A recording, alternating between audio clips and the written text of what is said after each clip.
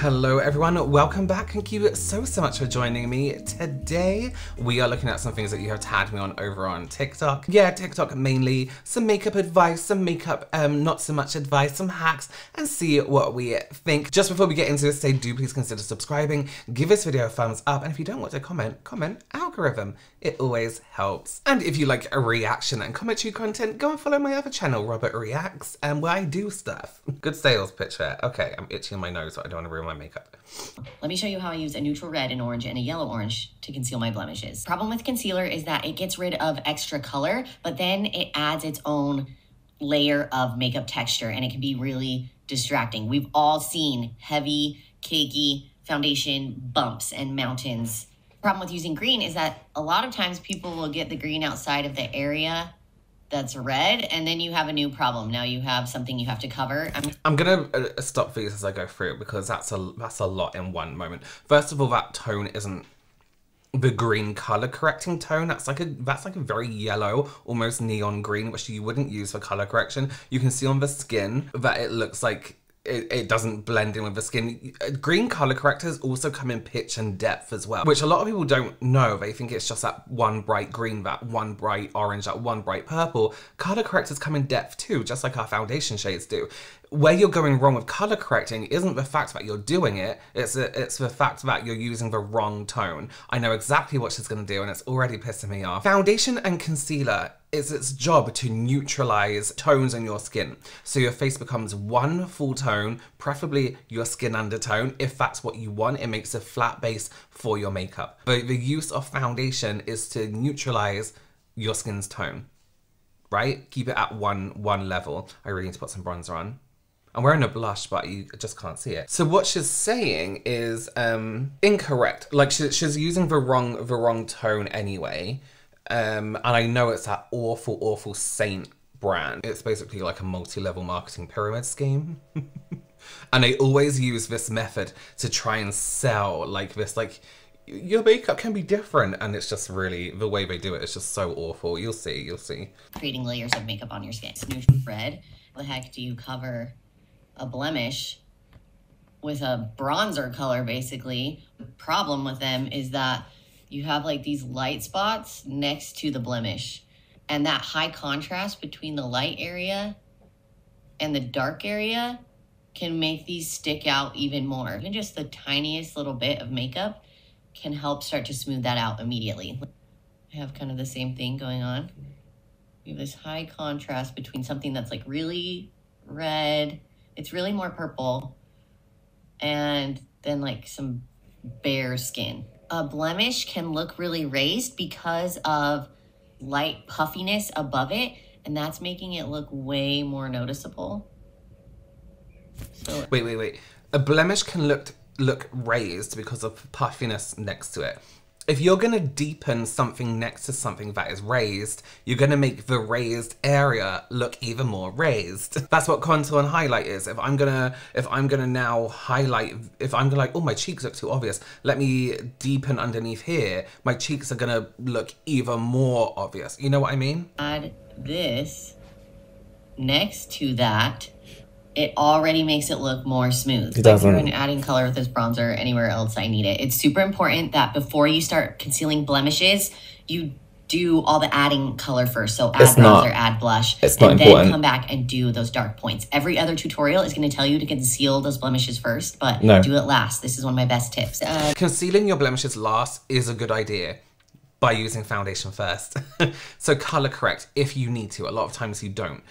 Foundation, whether that be your tinted moisturizer, your normal foundation, neutralize the skin tone. See how much your foundation covers. See what blemishes and uneven tones your foundation covers. Then you can go in with your concealer for that extra amount. Sorry, on the face, under eye concealer, do whenever you want. But for blemishes, then go on with your concealer last to add that extra layer of coverage. Blush, a lot of times my blemishes are in my blush area.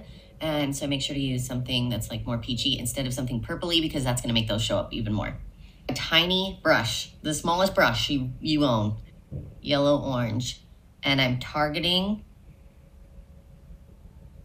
the purpley blue color only where I need it. The thing with concealing blemishes, where was the purple blue color? Where was the purpley blue colour in that? You know what I mean? Yellow sometimes isn't the best at cancelling out blues and stuff like that. It can create ashiness or like this green tone. Yellow is great at cancelling out red, absolutely. But there was no purpley blue in that blemish. It's pure red from, you know, from this point of view. She's used yellow to cover it. Conceal the spot, but you have to look at what's around it too. But you could have just done that.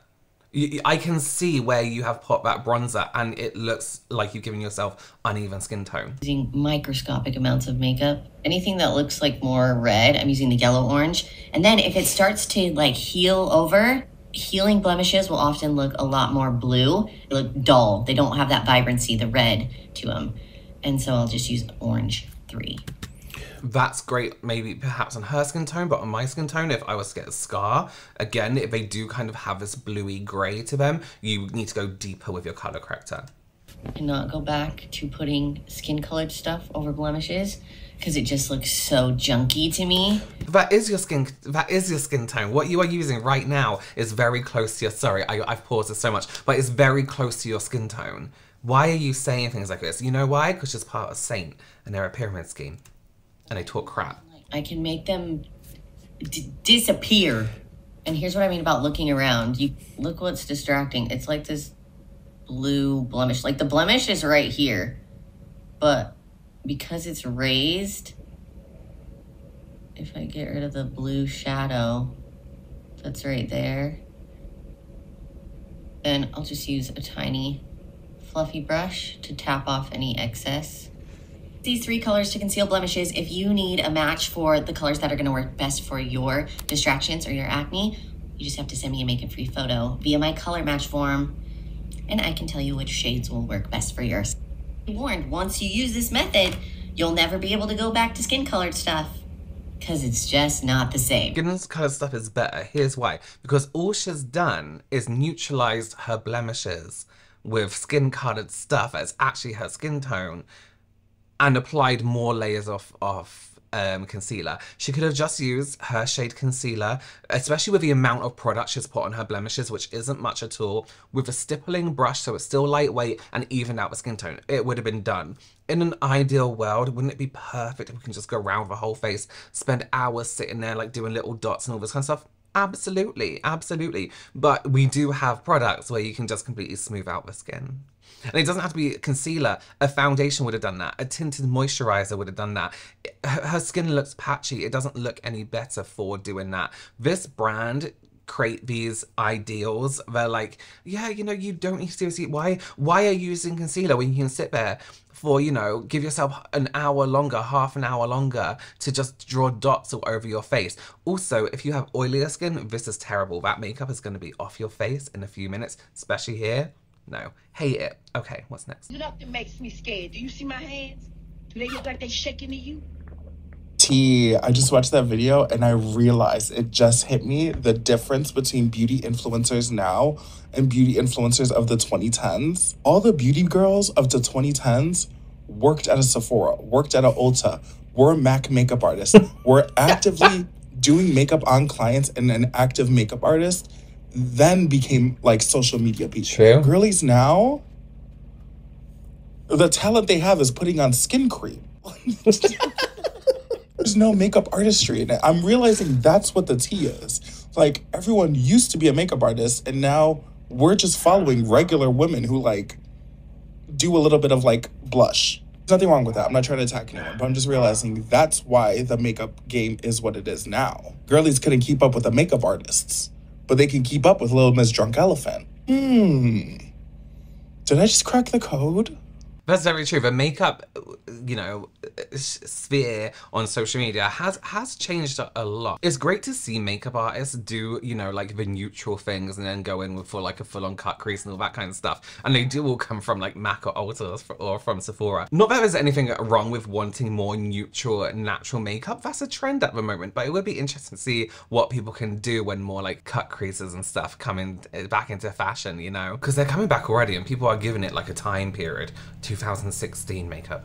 Hey, this is random, doing a TikTok challenge. I need to do a full face of like random free samples if you've got any that I can maybe like try out. Sorry, I don't have. Do you know any? I don't Okay. have makeup samples. Oh, okay, no, that's no worries. Really sorry It's about okay, I'm that. gonna ask around and we'll see if we can get some more ones. But thank sorry you. about No, that. don't apologize. Your makeup looks stunning, by the way. Thank you. Hiya. Doing a TikTok challenge where I need to do like facial trying out like free samples. Have you got any like little samples I can try or We anything? haven't got any. Oh, have you not got any? We've Okay. hardly got anything left. Waiting for some more to come Yeah. in. So the ones we do have, I feel we should be giving to the customers when they come in. Yeah, no, that's absolutely So- fine. This is a bit of a fail so far. I'll ask you a random one. I've got to do a TikTok challenge where I need to do like a full face of like samples. Have you got any like free samples I can try? Brow pencil, Oh, wow. primer, That's amazing. brow wax. That is so perfect. Thank you so much. Doing a TikTok challenge where I need to try like little free samples that I can collect. Have you got anything I can try? Thank you so much. No, there you go. That's the ultra facial cream, so that's our number one facial Okay. cream. Oh, wow. There you go. So that's our Thank midnight one, you. so you just use that one at night time. Yeah. And that one is our daytime one, so that's really good for sort of our younger skin. Oh, amazing. They're all about basically giving customers a decent size sample, so obviously the sizes that I give them. Yeah. They just make sure that they have a big enough one to kind of let you allowed to That's try it a bit cool. longer. Benefit was really sweet. She gave me And some. if we go to the middle, because Yeah. they have like quite a few fragrance samples. Oh, as that well, would be so that cool the too. midnight Yeah, one can thank do you that. so That'd much. be- Yeah. I've got a bit of a random one. I'm doing like a TikTok challenge where I'm trying out like free samples that you guys have got around here. Have you got any that I can like try out? It's a really random video. We're not really meant to give our samples. Let's just purchase. Just try out the testers instead of like little samples. Oh, okay. No, it's absolutely fine. Oh. Hiya.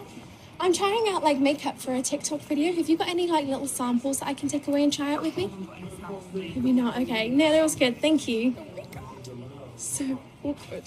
Okay, department store vibes were really mean. Oh my gosh, everyone was staring at me like, you're not allowed anything. Okay, let's try somewhere. Okay, someone tell me if you agree with this. By the way, there's nothing wrong with asking for samples. I think that's absolutely fine. Having worked in beauty retail, sometimes there wasn't a clear message from management or like head office whether you were saving samples for customers or giving them out to people. In my mind, it makes sense to give samples to people who also aren't customers because they're going to want to try it and all that kind of stuff. So I don't think there was anything necessarily wrong with what she was doing. People do that all the time, ask for samples to try stuff out, you know? However, what I think the mistake was there, as in maybe why she didn't have much luck, was that she kept saying it's for a TikTok challenge. If somebody came up to me and was like, and this is just me, tell me if, you know, you disagree, and I was working on counting, somebody came up to me and was like, I'm doing a TikTok challenge. Immediately in my mind, I would think, they're wasting it, it's childish, and I don't want anything to do with it. I'm like, that's a waste of samples. If you're using it to do a challenge, you're not using to experience a product, which more than likely Makeup by Ash probably would be because she does makeup, right? So she would be using these samples and actually be like, oh, you know what, I might actually buy these. But if for example, 2 or 3 like people came into this thing and was like, we're doing a TikTok challenge, can we have samples? You'd be like, well, that's not a return customer, so why would I do that? So I think maybe if she was like, I've never used your brand before, is it okay if I can have some samples? Just because, you know, maybe my skin's a bit more sensitive, I just want to try it before, or I want to see how it is with other makeup, which wouldn't be a lie. I think she would have had more luck. But I think going in with a TikTok challenge thing, I would be a bit like, no, I'd rather somebody who was going to use our samples out of actual interest for the product would use them. Not saying, it's just in my, you know, TikTok isn't the most like positively looked on platform. Yes, loads of people use it, but when someone's like, I'm a TikToker, you're like, you know, or, oh, it's from TikTok Shop, you're like, even though we do sell great stuff on there and there's some great TikTokers. It's like when YouTubers first started to be a thing. The biggest trick to your makeup looking absolutely flawless is just face oil and liquid blush as your primer before you do any of the rest of your makeup. This is my thing I absolutely swear by to make my makeup look absolutely flawless every time I do it. It looks like a lot, but it's really thin layers, and like this concealer already is like very thin. I just use it to brighten, not really to conceal. And see how it starts mixing in with the blush and creating this perfect little pink brightening tone. A lot of people get really scared when they see me using face oil underneath my makeup, but I've been doing it for years and it works extremely well. Everything does stay in place. It doesn't separate. Now my foundation is oil based, if that helps. Your goal is to just get a really smooth canvas. This is what you need to be doing. I think Jeffree Star should give me a brutally honest review of this technique because that's how confident I am in it. Or Michaela or anyone in the makeup community. My girl Alex Earl can do a get ready with me doing this technique and just show y'all. Blending out like a dream with that oil underneath. And yes, this is the same blush brush.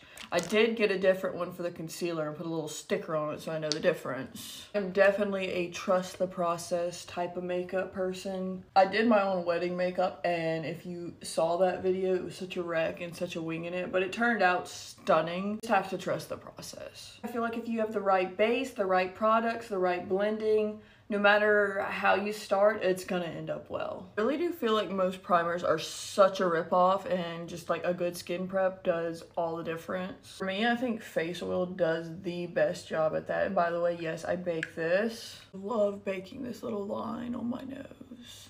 And it does last too. I used to be a nurse, and so if I did do my makeup, I would have to have it last 12 plus hours, so I feel like I know what I'm talking about. Those days I wasn't trying to wear any makeup at all, but when I did, it lasts, so I know what I'm talking about a little. Top with a hydrating face spray and then a setting spray. I like to highlight the tip of my nose while everything's still like a little dewy. That's just me. Last but not least is of course more liquid blush. And yeah, you might say that's too much, that's too pink, but I feel like it's really just not enough. Liquids on top of powders is such a slay. Here is our final look. I love blush. What do we think? I personally love. Yeah, I think it looks great actually. A few things I would say though. Okay, so Mia's oily skin, never in a million years. I do wonder though why people hydrate so much on their skin. Because you can over hydrate skin before and over moisturize skin before makeup. That's absolutely a thing. I do wonder why they give themselves all this hydration and completely mattify everything with a powder. But I mean, it looks amazing. I mean, the pink thing isn't like, it's not far off being a normal situation, right? You can get primers and primers that are pink tone, or like light lilacs, or color correcting primers that are green, orange, peach, whatever. So it's not a crazy out there situation. It's not completely wild to mix this cream product with an oil that will dilute it a little bit more, or almost borderline dissolve a product, and use that on the face to create an even base for your foundation. That's not a wild situation. I've never used these products before together, so I wouldn't know exactly, but that isn't crazy to me. It might look crazy, it might seem crazy, but it's not. And then concealing on top, your concealer might have more of a yellow tone, or like, which a lot of people just buy anyway, which is gonna neutralize some of that pinkness. How great is it to see a product as well that's almost used up? It's been such a long time since I've seen somebody hold up a product that's like fully used. I love those brushes for foundations. Big, you know me, and powder brushes for foundation, beautiful. You have that solid, firm surface, that density that's pushing the product into your skin. A lot of other brushes just kind of move a foundation around and wipe it across the skin, whereas this would fully push and pack the foundation onto your skin. Yeah, okay, so sorry, my point. MAC Fix Plus is not a setting spray. It doesn't set the foundation. It might help to refresh and make it look a little bit nice. Maybe you've over powdered and it kind of like, it brings all your foundation together. There's no long lasting properties to it. And the reason I say that is obviously I used to work from years ago, and before the internet was crazy over setting sprays, MAC Fix Plus never had the wording setting spray on it. And we were also told it's not a fixing or setting spray. Fix meant as to repair, not to fix to the skin. But it's a great spray if you've, used a lot of powders and things like that. I used to use it all the time. If I use a powder foundation, I would spray it, I would actually drench my face in it and then fan it dry, so it made the powder look nicer. And she says, at the end of it, she's like, liquids on top of powders is such a slay. I don't know if she said that because everyone's always like, you can't use liquid on top of powders. You can. This is why I always say creativity and individuality have no rules, but makeup has a theory. Because the theory behind this here is you can absolutely use creams on top of powders, especially when you've used so much oil under your foundation and it's making its way through. The likelihood is a lot of the textures you're putting on your face aren't staying those textures, but also you can do it. There's been a lot of times when I've done like, you know, certain kinds of creams on top of powders and it's been absolutely fine. You want to be more careful when it comes to liquids, like liquid highlights, liquid tints on top of powders, and more than likely it's going to break down the product. But I think I was tagging that one quite a lot, and I think I was tagging it because it looks initially quite wild, but it's actually not. The whole pink situation actually isn't that, oh my god, my hair, isn't that far off being an actual product that's in existence. You know what I mean? Okay, well, thank you so much for tagging me all those. If there's anything else you want to tag me in, you can do it on Instagram, TikTok, that's all really, isn't it?